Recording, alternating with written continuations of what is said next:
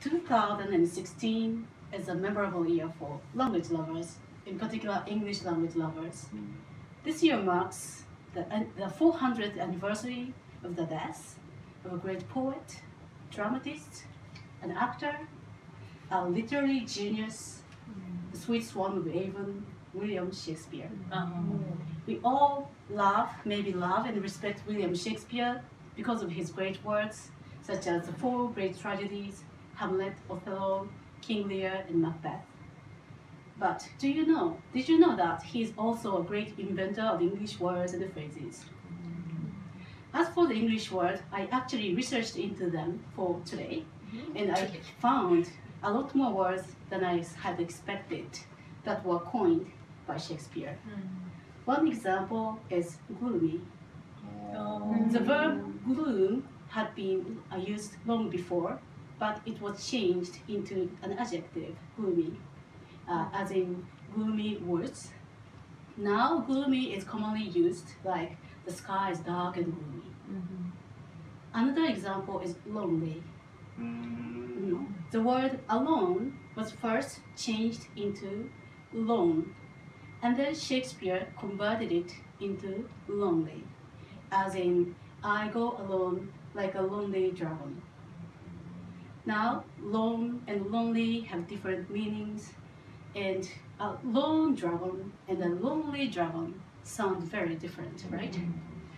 So there are a lot more examples of the words invented by Shakespeare, such as addiction, majestic, ladybird, undress, half-blooded, hot-blooded, and cold-blooded. As you just heard, they are not completely the very new words, but compound words or inflections change the part of speech, like lone into lonely, or adding a suffix like dress into undress. Maybe Shakespeare might not have been the first person to use these words, but he is sure to be the first one to introduce the words to the audience. So reading Shakespeare is like uncovering the history of words. As for English phrases, as we are all language lovers, we should know many of them, right? Like, what's in a name from Romeo and Juliet, or et tu brute from Julius Caesar, or the most famous one is to be or not to be, that is the question, from Hamlet.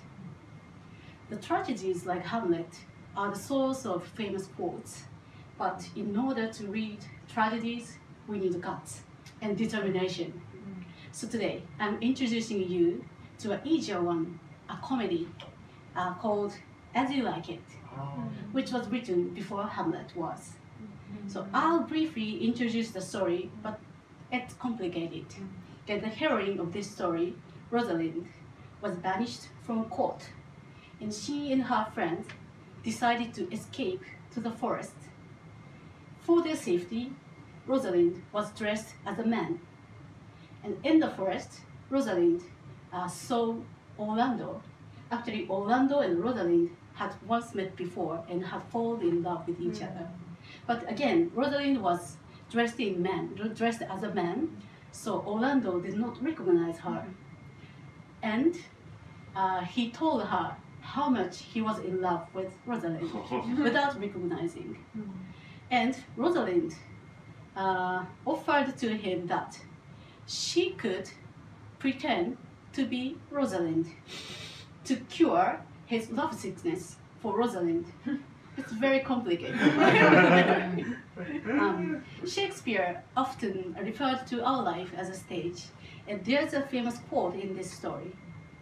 All the world's a stage, men and women merely players.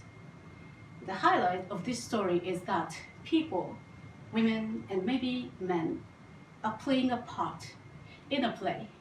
That makes this a very fun comedy. Okay, and now, did you notice that I'm also acting right now? I'm trying to speak British English. I don't know if I was able to do it successfully or not successfully.